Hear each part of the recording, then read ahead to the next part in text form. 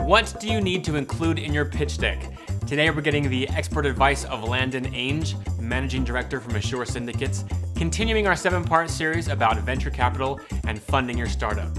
If you are a tech startup founder looking to build apps, grow your SaaS business, and make money doing cool software entrepreneur-related stuff, start now by subscribing and hitting the bell.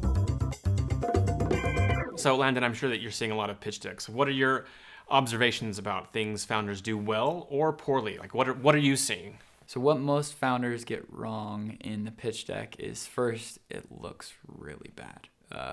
Maybe it's just because technical founders don't seem to prioritize the pitch deck, or because they think it's a waste of time. It's like a book report. But in reality, this is your advertising for your investors. And so in order for you to get kind of that initial interest, it needs to be presentable, show like you are the future technology company that's going to grow. The second is you need to go through kind of the key main points of what is the problem, why is no one else solving the problem, or why are they looking at the world wrong? Show me how you're different, and then show me what you've done to demonstrate that this is going to be successful, like we talked about previously. I would also say one thing in this current COVID time, it's really important to understand the pitch. Why now? Why is right now the right time to start it?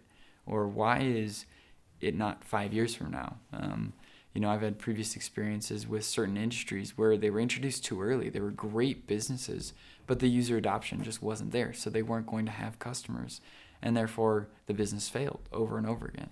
But the same is true as well. Why, too late is just as bad.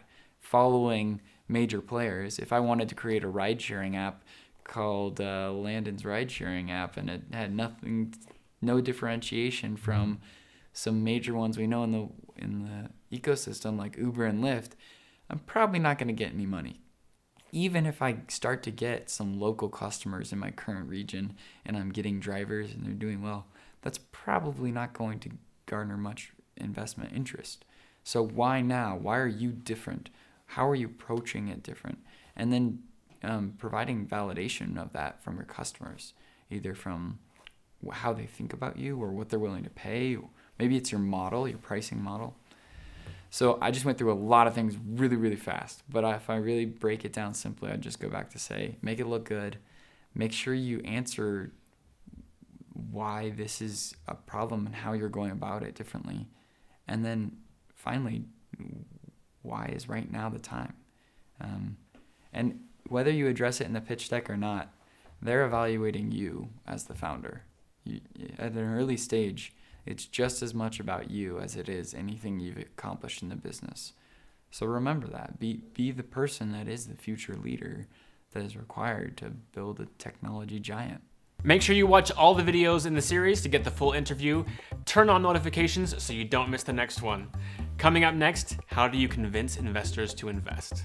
Getting sales is the best validation you can get. Let's go spend some marketing dollars and let's see if we can convince people to buy. Join us again. Videos are published every Monday, Wednesday, and Friday at 12 noon Mountain Time.